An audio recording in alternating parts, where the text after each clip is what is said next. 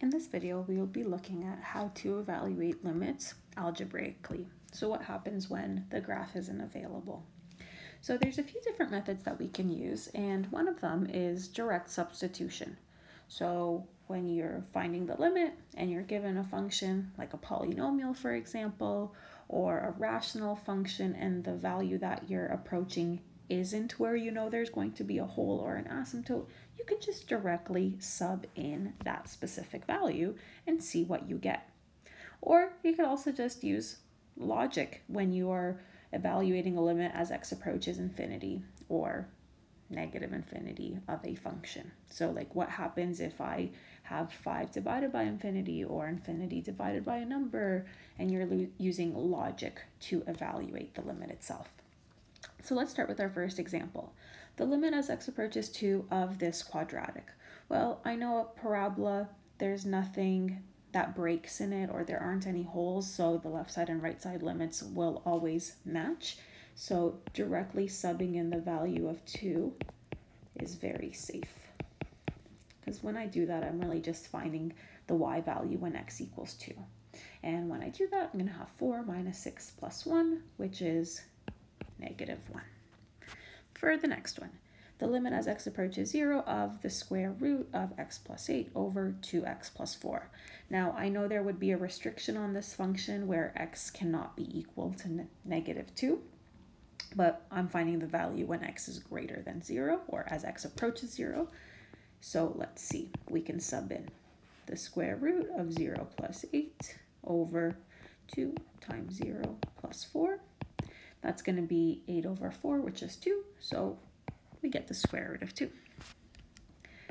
Next, the limit of 3 as x approaches negative 6. Well, if you're thinking of the function y equals 3, that's just a horizontal line. So from the left or the right, the limit will be 3. Next, the limit as x approaches negative 4 of that rational function. The restriction on it is that x can't be negative 6, so negative 4, I have no problem with it. So negative 4 plus 4 for negative 4 plus 6. That's 0 over 2, which is just 0. Next, the limit as x approaches 0 of 5 over x. Well, if I actually try to sub it in, I would have 5 divided by 0, and that's undefined. So here, substitution isn't great. I'm going to think a little bit, though, and see, well, why is it undefined? Well, this is a rational function, the base rational function, 1 over x, that has been vertically stretched by a factor of 3 or 5. So this is what the function would look like. Well, as x approaches 0 from the left, we're going to negative infinity. From the right, we're going to positive infinity. So that contradiction tells us it does not exist. Next, the limit as x approaches infinity of 5 over x. So here, let's think what would happen. If I take a number like 5, it's pretty small, and I divide it by a larger and larger number, 5 divided by 100, 5 divided by 1,000, 5 divided by 1,000,000, what happens to that number? It gets closer and closer to 0. So then, here we are. I'm using my logic. Or I could also think about the function itself. Look at the little sketch I just drew. As x approaches infinity, we have an asymptote that we're approaching. We're approaching 0. So here we're using logic or our knowledge of what that graph looks like. Next, the limit as x approaches infinity of x over 5. So now let's think. I'm going to take a really big number and divide by 5. So let's say 10 divided by 5, 1,000 divided by 5, 1,000,000, 10 million divided by 5. As I do that, I get a larger and larger number. So the limit as x approaches infinity of x over 5 is infinity.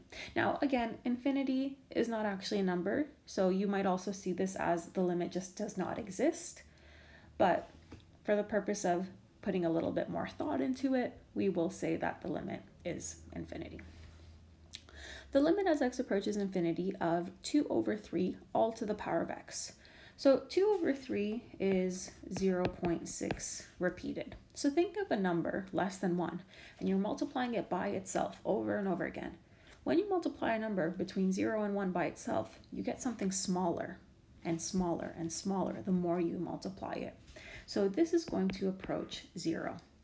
We can also think about this visually. This is an exponential function, and because the base is less than 1, this is a decay example. So we're approaching 0. Whereas if my base had been greater than 1, we would have an exponential growth. Like in the next example, the limit as x approaches infinity of 5 over 2 to the power of x, that's going to be infinity. Whether you think about it with the visual or you think about it as, well, 2.5 times itself over and over again, the number's going to get bigger and bigger. So these were all examples where we're using a bit of logic, we're using our prior graphing knowledge, or we're just subbing in the value we're given. The next strategy is only going to be for rational functions, and that's a strategy for when you're evaluating the limit as x approaches infinity or negative infinity. What you're going to do, you're going to look at every term in your rational function and find the term with the highest exponent. And then you're going to divide each term in the numerator and denominator by that highest power. So let's see that in action. The limit as x approaches infinity.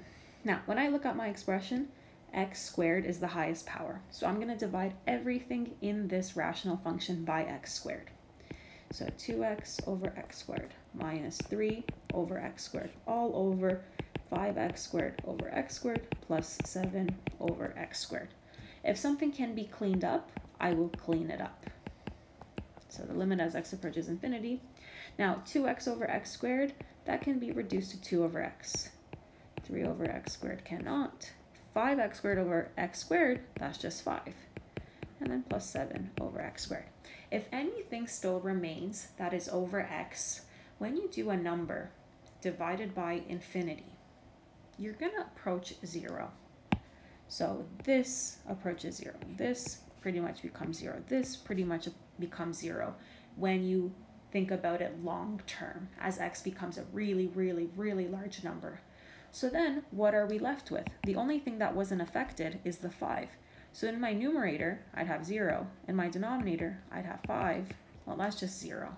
And if you recall, with rational functions, that's actually your horizontal asymptote. In advanced functions, you would have found it by looking at the coefficients of the terms with the highest exponent. So here, yes, it's x squared. There are no x squares here, so 0 over 5. There it is. But this is actually using the logical, like the reasoning behind why we could use that shortcut. We're using these limits. So let's try the next example. The limit as x approaches infinity of this function.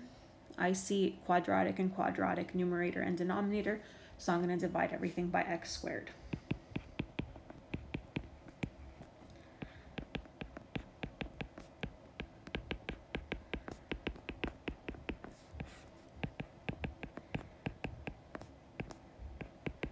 And then I'll clean up whatever can be cleaned up in my next step. So 2x squared over x squared is just 2.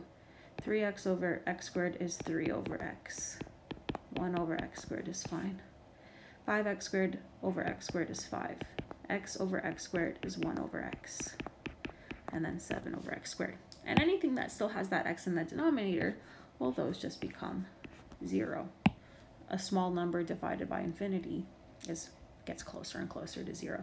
So what are we left with? 2 over 5. And there we are. Final example with this approach. My highest exponent is just x to the power of 1. So I'm going to divide everything by x.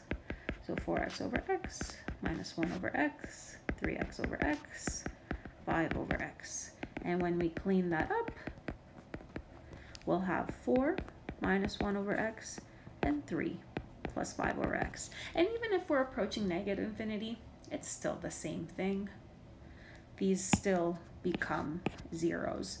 Negative 1 divided by a really, really large negative number is still going to be pretty much 0. So we're just left with 4/3. All right. So that's for rational functions. So we looked at direct substitution using logic, or for rational functions when x approaches infinity or negative infinity. Finally, what happens when you try to do your direct substitution, but you get an indeterminate form, like you get 0 divided by 0 or infinity divided by infinity. We have different strategies that we can use. One is factoring, one is rationalizing the numerator or denominator, and one is changing the variable. So let's take a look at our first example. If I were to actually sub in 2 into this expression, so 2 squared minus 3 times 2 plus 2, that would be 0. And then 2 minus 2 is 0. The fact that I get that indeterminate form, I can try one of these strategies. If I got something like 5 over 0, these would not work out. So because I see this is a nice rational function, I just have a quadratic in the numerator, linear in the denominator. I'm going to try the factoring approach. So when I see the x squared minus 3x plus 2, I'm going to factor it. It's x minus 2 and x minus 1. And then, lucky for us, and if you factor properly, you'll have something that cancels out. And you're actually canceling out the problem there. Because now we're just left with the limit as x approaches 2 of x minus 1. And here, I have no problem with the direct substitution. So once I do my direct substitution, I'm not writing the limit as x approaches 2 anymore because I'm actually evaluating it. And 2 minus 1 is 1. Wonderful. That worked out. The limit as x approaches 5 of x squared minus 25 over x minus 5. Again, if I plug in 5, I will get 0 over 0. So I'm going to try to factor this. And my numerator is a nice difference of squares. So x plus 5, x minus 5. And once again, my problem will cancel out. And I'm left with the limit as x approaches 5 of x plus 5. And now I have no problem with the direct substitution. And we get 10. So that's great. So what we actually found here is what your function is approaching at 2 or at 5 when 2 and 5 were actually wholes because they canceled out.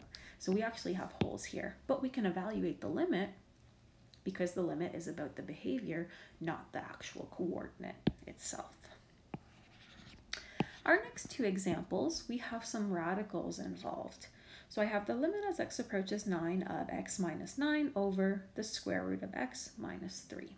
If I try to plug in 9, I would get 0 over 0. And when I see this, I don't see those nice polynomials in the numerator and denominator to try to factor. So I'm going to rethink my strategy and I'm going to try to rationalize the denominator. I see a radical. I'm thinking, you know what, let me give this a try. So I look at my denominator and the conjugate to rationalize the denominator will be the same thing, but instead of minus 3, I'm going to do plus 3. And whatever I do to the bottom, I will do to the top. And now I'll clean it up. So the limit as x approaches 9. The numerator, I'm not going to do any distribution. I'm just going to write it out to copy paste because I'm hoping something will cancel out to solve my problem. But now in the denominator, the square root of x times itself is just going to be x. 3 times itself is 9. It's going to be minus 9. And I don't have to do the outside insides because they cancel out. And then, yay, x minus 9 is common to the numerator and denominator. So we're just left with the limit as x approaches 9 of the square root of x plus 3. And now I don't have a problem with the direct substitution. I can directly sub in 9. The square root of 9 is 3. And when we add that to 3, we get 6. And now we can try the same strategy for the next one. But for this one, our radical is in the numerator. And our radical has 2 terms in the underneath instead of 1 like we just had. But that's okay. So in this case, instead of rationalizing the denominator, we're going to rationalize the numerator. So I need the conjugate of my numerator. Now, the part that's under the square root, that's not changing. It's still going to be the square root of x plus 1. And then instead of minus 1, we're going to put plus 1. And then I'm going to do that, of course, to the denominator as well. So let's clean this up. The limit as x approaches infinity. In my numerator, when I multiply the radical by itself, we'll just be left with the radicand, so x plus 1. And then negative 1 times 1 will be negative 1. All over, I'm not going to do any distribution because just like last time, I'm hoping something will cancel out. And it will, because 1 minus 1 is 0. So we're going to have the limit as x approaches 0 of x over x times that conjugate, and the x's can cancel out. So our problem disappears again. And now we're taking the limit as x approaches 0 of 1 over the conjugate. And this I have no problem doing my direct substitution. So the square root of 0 plus 1 plus 1. And that'll just be 1/2. So this is a really nice strategy whenever you do see a square root in the function that you're trying to find the limit of. All right, final method is changing the variable.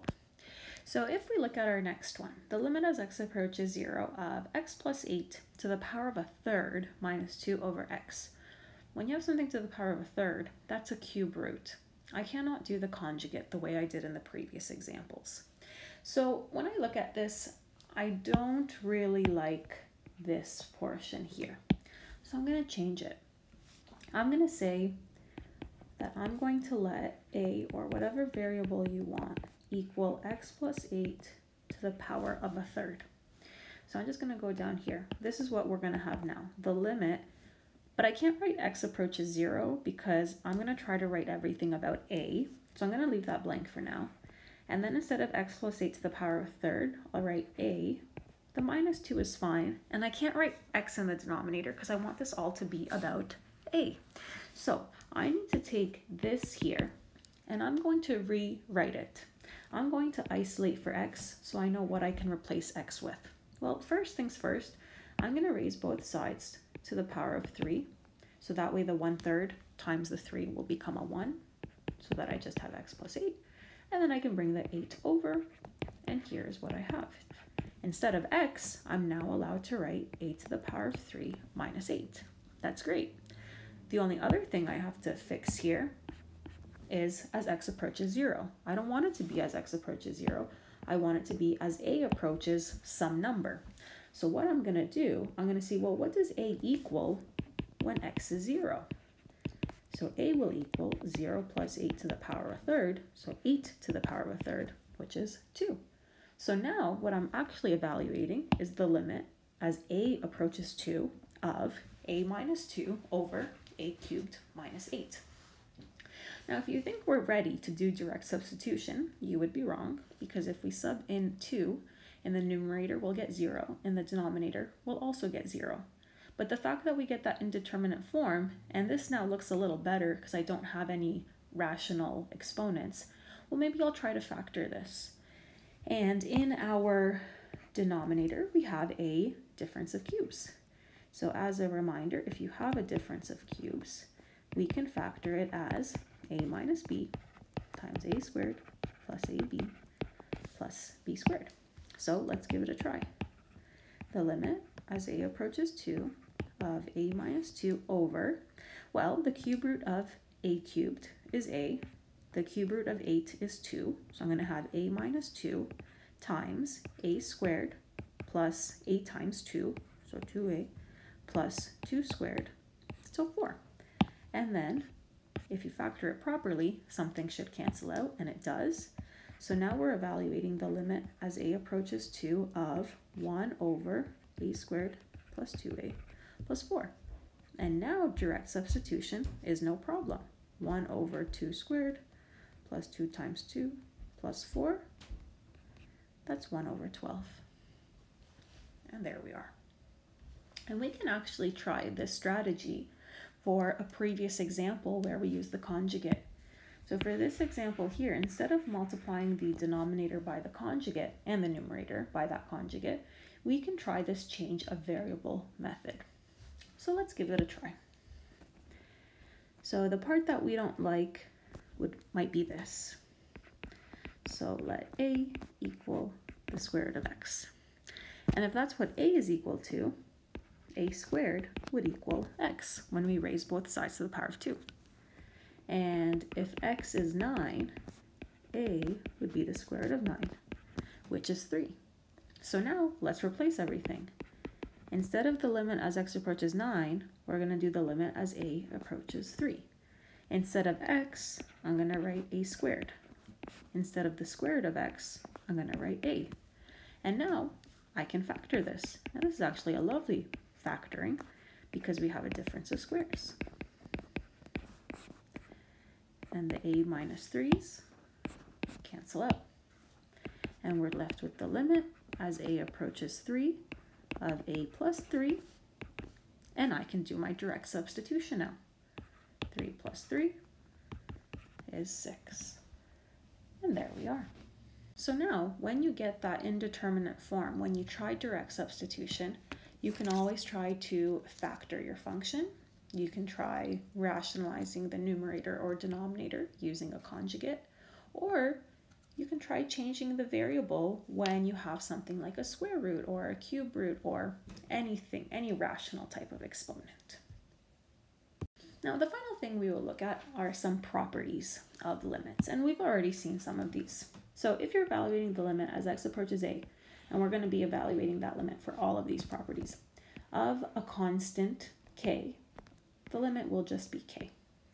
If we're evaluating the limit of x or any polynomial, we're just allowed to directly substitute, so it would be a.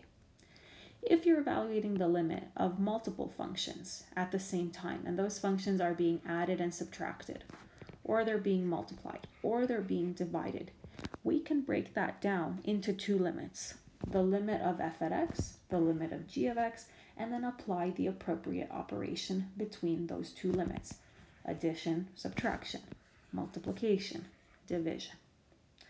Finally, if you have the limit as x approaches a of a function that's being multiplied by a constant or raised to the power of an exponent, you can just take that outside of the limit. So take the constant outside of the limit and multiply it into the limit afterwards. Or take the exponent outside of the limit, do your limit, and then apply the exponent. So let's give this a try with our final example.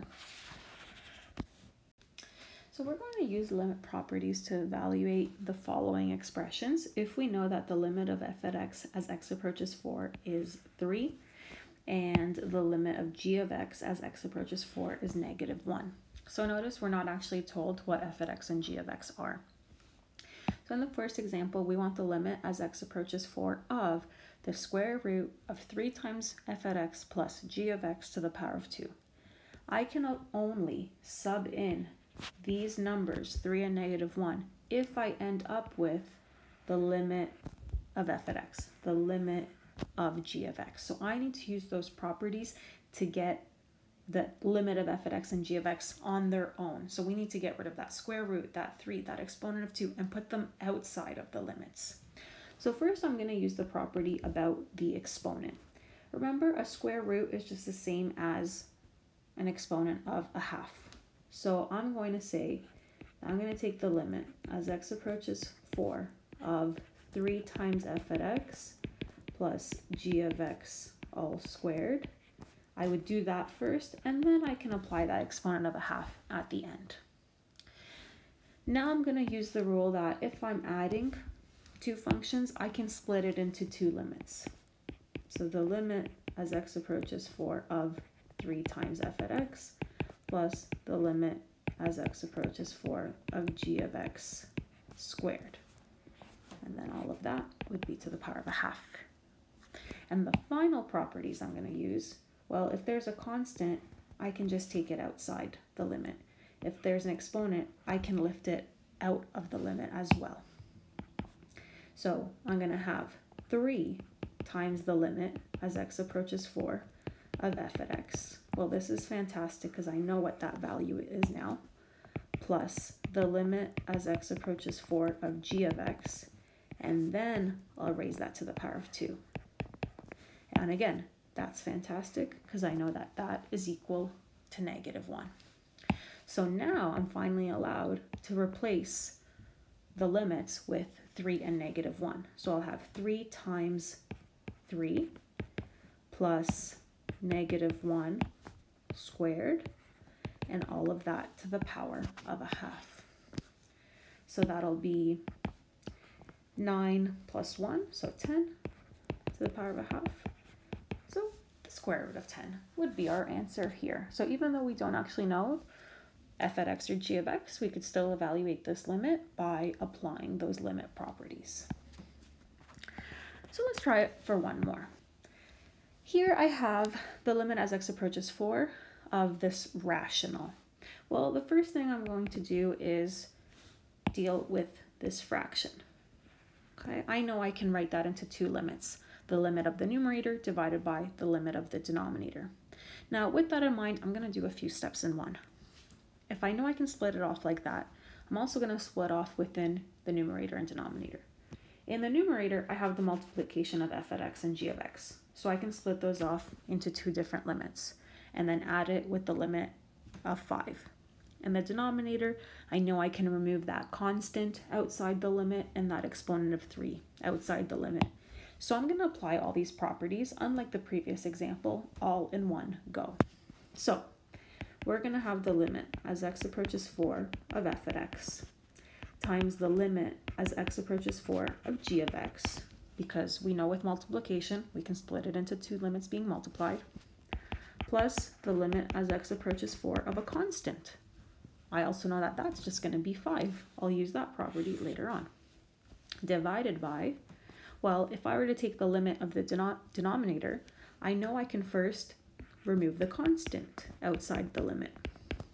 I also know I can lift that exponent outside the limit. So I'll find the limit of g of x first, then I'll cube it, then I'll multiply that by 3. So there it is, being done all in one go, which you can do, or you can do it in multiple steps, your choice. But now I have the freedom to turn this into 3, this into -1. This, well, I'm not using the information from above, but I know the limit as x approaches anything of a constant is that constant over 3, and then the limit of g of x we already know is -1 to the power of 3. And now we can clean. So that's going to be -3 plus 5, which is 2, over -3, which I'm just going to take the negative and put it out front for my final answer. And there we are. So when evaluating limits, we can use properties like we just did, or we can use direct substitution, we can use some logic, we can divide our terms by the highest exponent term if we're evaluating the limits of rational functions. We can factor, we can rationalize, we can change variables, lots of different strategies.